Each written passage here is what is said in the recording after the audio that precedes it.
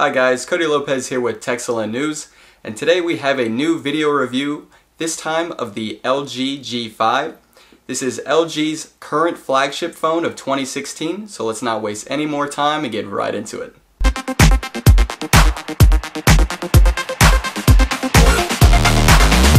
Alright, first things first, we have to unbox our new phone here. We'll give this a little pull, set it down here. Okay, so inside we have our gold G5, a starter's guide, the new USB Type-C cable with the wall adapter, and a small SIM ejector tool. With a quick look, you can see some differences compared to previous LG smartphones. It has an all-metal frame covered by a colored primer. Volume buttons are now located on the sides versus the back, and above the power button are two cameras. All of this comes together for a decent yet familiar LG design language. Jumping into the performance, the G5 is powered by the latest Qualcomm Snapdragon 820 and 4GB of RAM. Now if that means nothing to you, just understand that this phone is fast, crazy fast. Only a couple of phones have similar specs, and they are among the best in the market right now. Everyday performance is a breeze, even graphic intense gaming isn't an issue. From there, LG continues to impress on the display side of things. The 5.3-inch Quad HD screen provides a sharp image with strong brightness and colors. The viewing experience is very pleasing. Plus, a welcome new addition is the always-on display, a function that keeps most of the screen dark but leaves minimal info like date, time, and notifications available for those quick glances at your phone. This is off by default, but enable it and you'll appreciate just how handy this feature really is. On the back, just above that quick reading fingerprint scanner, are two cameras. That's right guys, two. We have a standard 16 megapixel lens and an 8 megapixel wide angle lens. The 16 megapixel lens takes some impressive photos, plus with a rapid autofocus, this means the LG G5 is an excellent point and shoot camera. Now having a built-in wide-angle lens wasn't a feature I thought that I needed, but being able to capture a lot more in a shot than I normally could without having to do either a panorama or stand really far away is a real joy. I found myself using the wide-angle lens more than the standard at times. Sure, it's a lower quality, but for some shots it's worth the trade-off. Alright, so the first gripe I have with the G5 has to be the battery. The G5 comes with a 2800 mAh battery, which is actually smaller than previous LG phones and its current competition. Battery life isn't too impressive. Thankfully, you can swap out the battery for a freshly charged one. However, removing the battery is kind of a daunting task.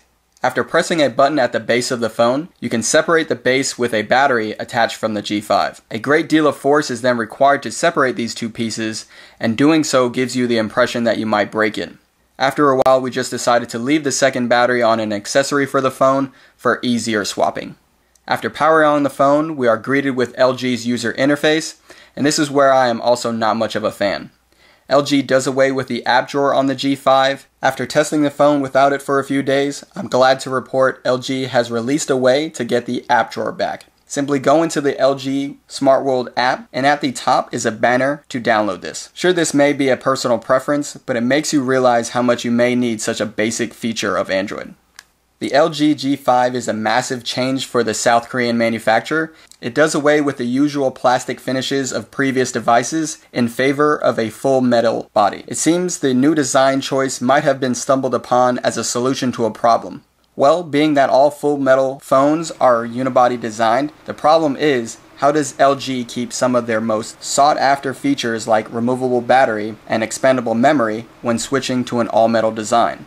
Their solution: make the bottom chin portion of the phone detachable, allowing the battery to slide out with it. This not only keeps a fan favorite feature like removable battery, but allows LG to take it one step further and decide to make this bottom portion modular, a feature that has never been commercialized on a smartphone. The modular design is both good and bad in our opinion. It's good in theory, but bad in execution. The idea of being able to switch out a portion of your device in exchange for upgraded or enhanced features is great and kind of exciting. However, currently, the few modules that LG released with their flagship phone are either unavailable in the States or aren't too beneficial. The Cam Plus is an example of this. This module attaches to the G5 and provides a camera launch button, a capture and record button, plus a scrolling wheel to zoom in or out. But honestly, all of these functions can be done straight through the phone, and sometimes it was easier to do so. The Cam Plus does provide some extra grip and an additional 1200 mAh battery, but does that justify the $70 price tag? Don't misunderstand, the G5 is actually a good smartphone, and we commend LG for looking to innovate a somewhat stagnant market. However, the execution of the module design comes off as rushed. For those who own the G5, know it's a unique smartphone with some great included features, and your future self may thank you, because if additional module options become available, the concept potential will come together and everyone will want to play with your phone. Then you will understand that life's good when you play a little more. Alright guys, well that about does it for our LG G5 video review, but I'd like to know what you guys think. Do you like how LG stepped outside of the box, or do you think they should stick to what they know best? Be sure you subscribe to our YouTube channel for more tech infotainment, and follow our social media for excellent technology news daily. Once again, I'm Cody Lopez with Techcellent News, and I will see you all in the next video. Truth is, I am Iron Man.